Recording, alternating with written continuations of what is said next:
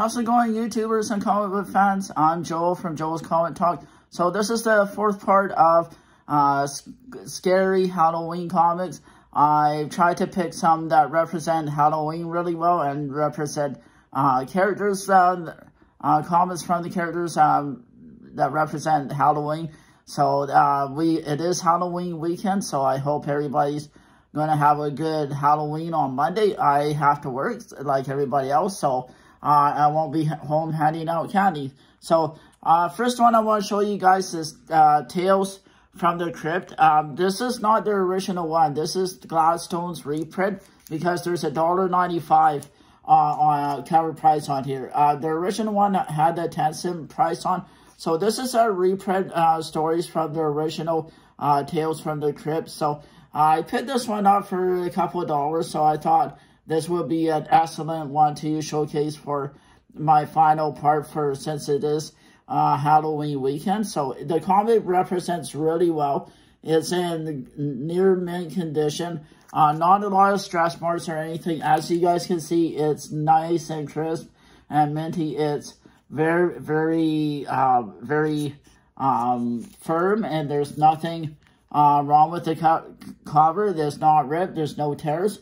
I mean, it's not a high-value comic because it is a reprint. It is let's see, here is from 1990 or something like that. So this is a older reprint, but still a reprint. So this is number 1 of 6. So this is a mini-series. So it is Terror Tales of the Crypt. So it is, but it's pretty cool. It's a fun horror stories if you like horror comics. So this, to me, this represents Halloween really well. So what do you guys think? Do you have the reprints, or do you actually have the original one? I wish I had the original one, but I think that's way out of my budget. So it is what it is. But this is a good one to have. If I can't have the real one, then why not just have the reprints, right, guys? Do you agree with me or do you not? So but as you can see, the spine is really well, and there's like no tears or anything, but it is, but like I say, it's reprints. There's a couple cool stories in here. It's all about haunting and ghosts and goblins and stuff like that, so still pretty cool. And like I say, I just recently picked it up for a couple dollars, so I cannot complain whatsoever.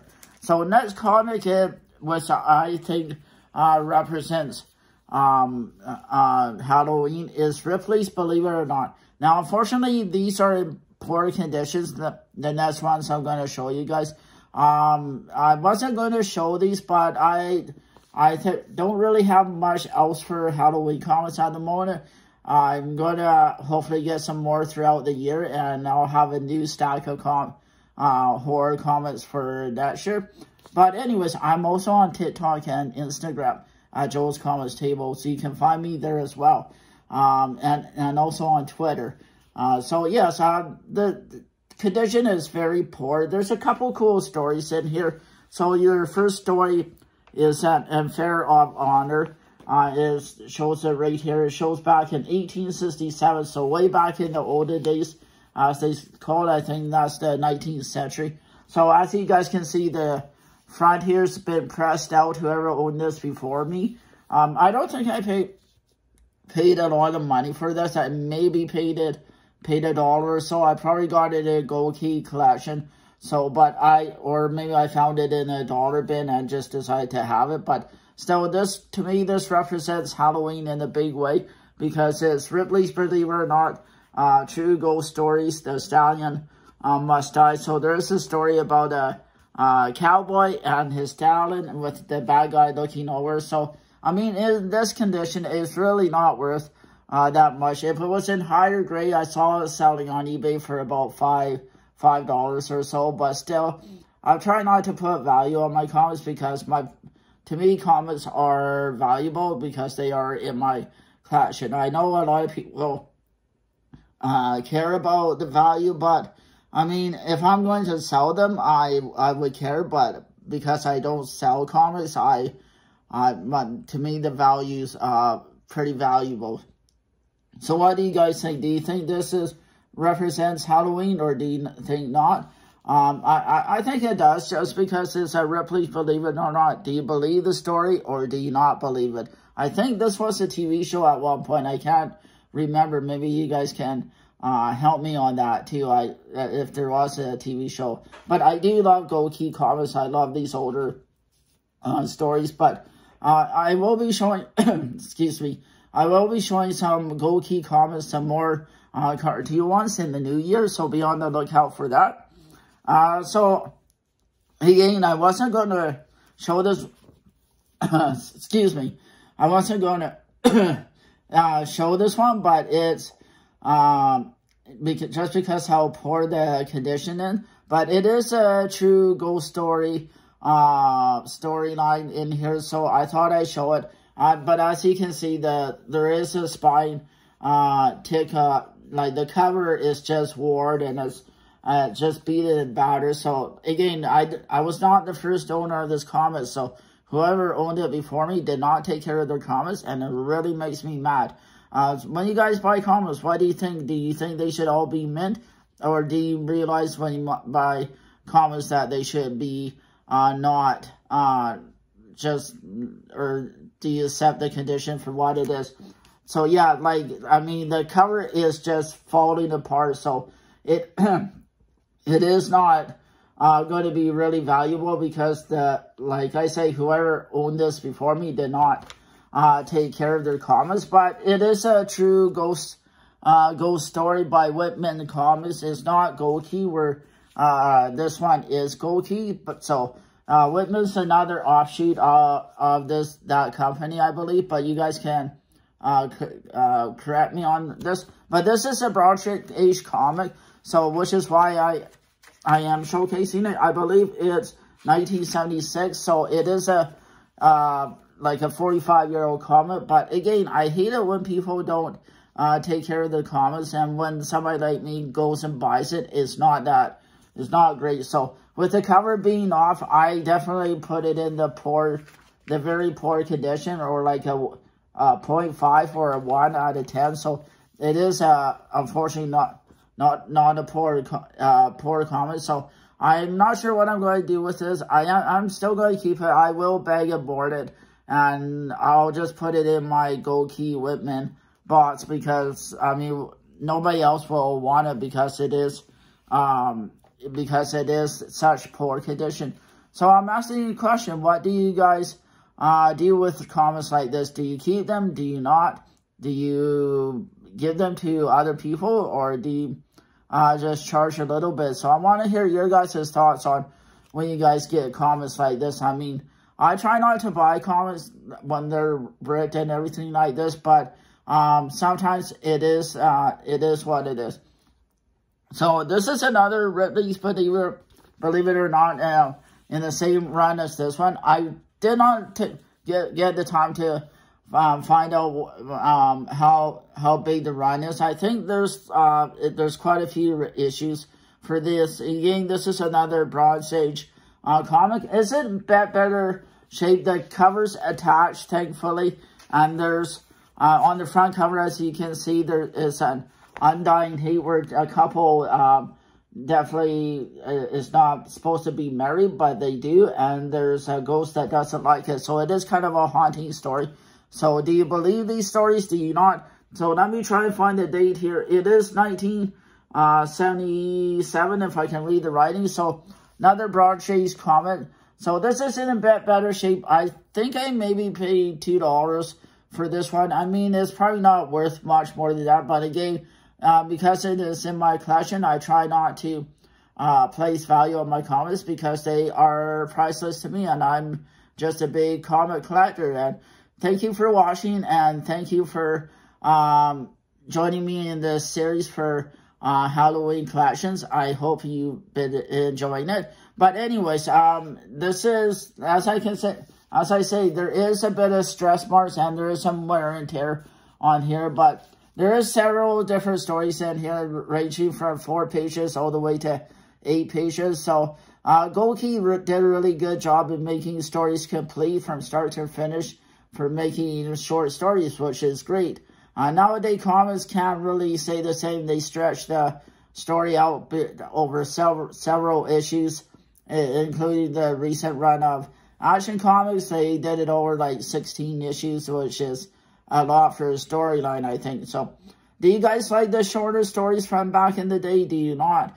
So, to me, it's great. So, again, there's a little bit, the spine is in not bad condition. There is some rich on the top. And unfortunately, the pages are folded and is indented, but I will bag and board this. I bag them in modern bags because they do fit nice and snug, and it will keep the comic safer. But so I just want to show on the back, there's a advertisement for 100 toy soldiers. I remember playing with these when I was younger, and they used to be so much fun. But now that I'm an adult, I'm like, yeah, why did I play with those? So what did you guys say? Did you guys play with toy soldiers back in the day, or did you not?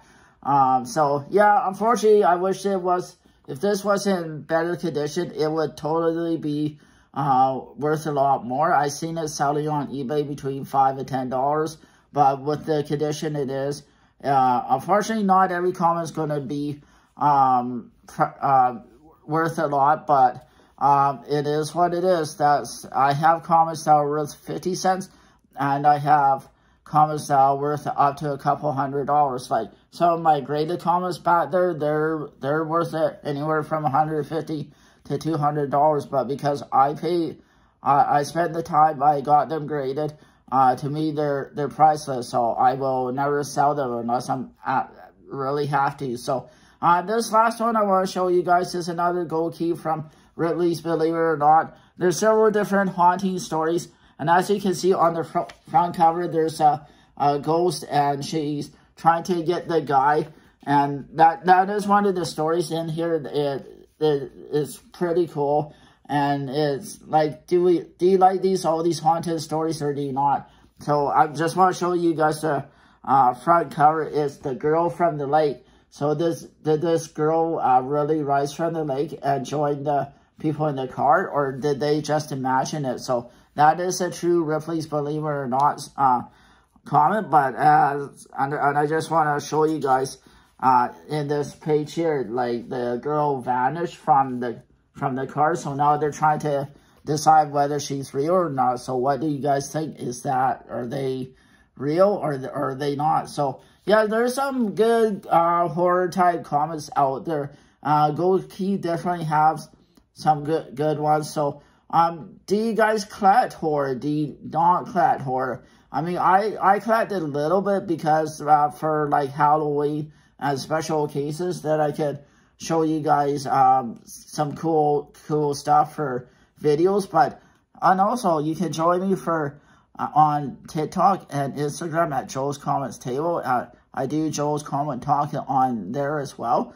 But anyways, so yeah, I mean, again, the comic's not in great condition. There's a bit of scuff here, and it is starting to fall apart.